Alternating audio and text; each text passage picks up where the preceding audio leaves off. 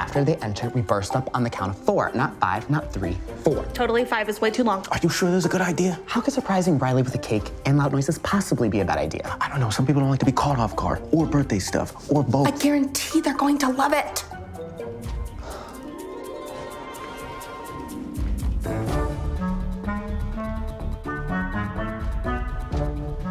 Happy birthday! Oh, thanks, everybody. See, I told you they'd love it. Yep, I love it.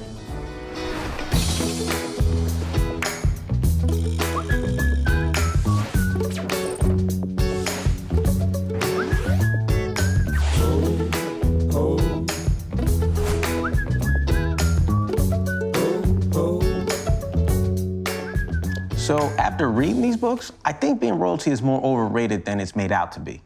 I mean, yeah, you're super rich, but you also might get murdered in a succession plot. Yeah, but that's a small price to pay for having servants.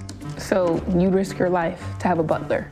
Honestly, I would totally take being constantly paranoid in order to have someone serve me Earl Grey tea day or night. What can I say? The British in me loves English tea. And don't forget to accent your pinky. In all seriousness, would you give up your life as it is now in order to become royalty? For me, it's a tough question, but the answer would be a resounding yes. Oh, I love the possibility of marrying a prince and riding a horse off into a dew-covered meadow. Is that what royalty does? It's what I like to believe they do. I'd be a member of the rebellion, fighting for our people and overthrowing the corrupt aristocrats that leech off the kingdom. Yeah, you'd never catch me being a member of the royal family. The whole thing creeps me out. Right? I mean, just sitting on a throne with a gold crown while there are literal peasants serving you? Well, I was more referring to all the creepy things that can kill you. You know, because I've seen all 72 episodes of Game of Thrones, and there are just so many terrifying ways that you can die.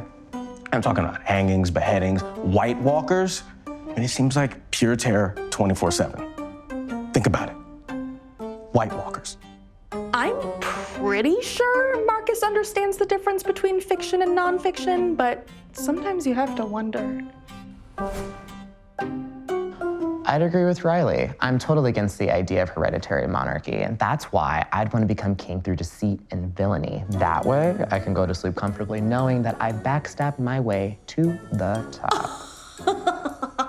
Gabriel likes to pretend he's ruthless, but no one with a smile like that could ever be mean. Like, ever. So you're saying you'd be a tyrannical overlord?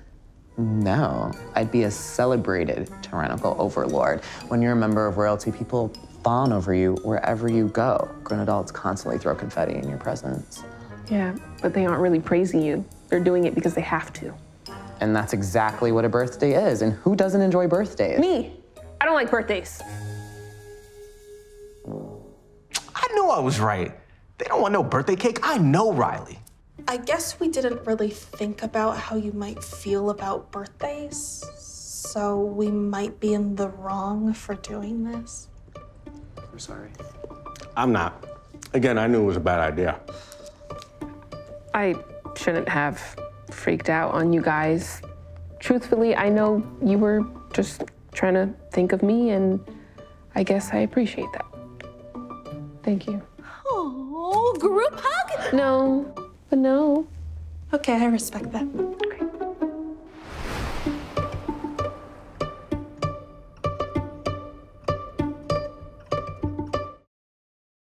For the next season, I'm gonna try a preppy, fresher, like, happy look.